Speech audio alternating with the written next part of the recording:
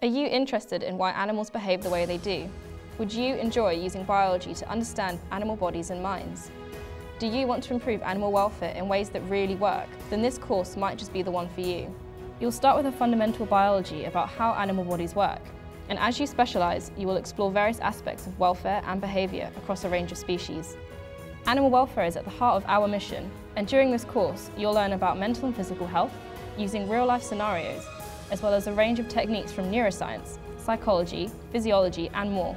As part of your studies, you'll carry out your own major research project and have the opportunity to undertake an additional work placement year. This course will prepare you with the knowledge and skills to adapt to many exciting career options, from government to the agricultural industry, or wildlife filmmaking to animal conservation work.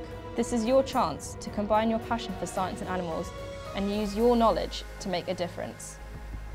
Hi, I'm Taja and I'm a graduate of the BSc in Animal Biology, Behaviour, Welfare and Ethics. This course has really helped me find my particular areas of interest, which are in primates and animal behaviour.